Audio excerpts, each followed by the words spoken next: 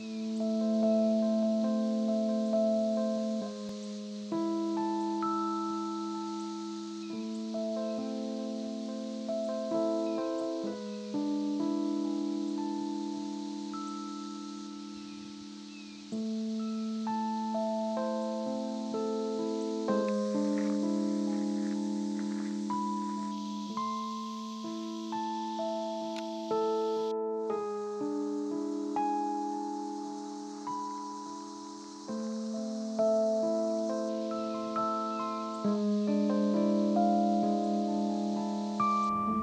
Tom Sawyer State Park, a place many locals know to be a fun and safe area to practice and participate in outdoor activities, wasn't always the happy-go-lucky park it is today.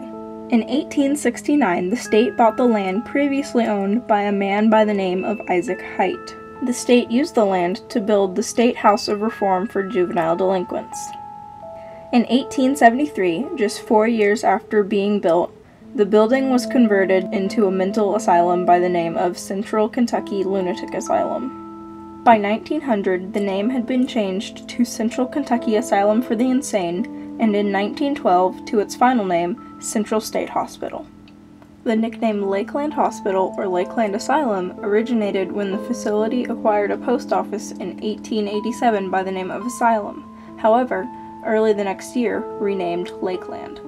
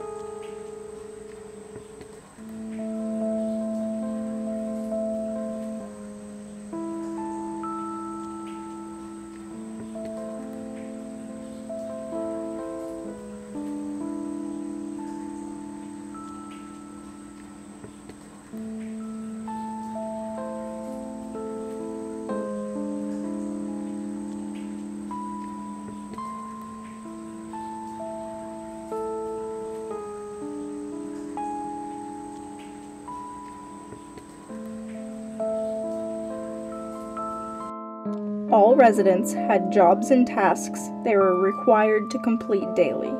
These jobs gave them purpose and taught them responsibility. When they weren't working, they were in the dining room or entertainment hall. The entertainment hall provided games and other activities in a supervised and safe environment.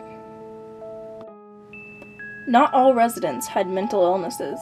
Some were disabled and others were just old and didn't have anyone to take care of them. As a result of this, there were major overcrowding issues. By 1895, 2 new wards had to be constructed, and over time, entire buildings had to be added. In the mid-1970s, 400 acres were donated to the state to create EP Tom Sawyer State Park.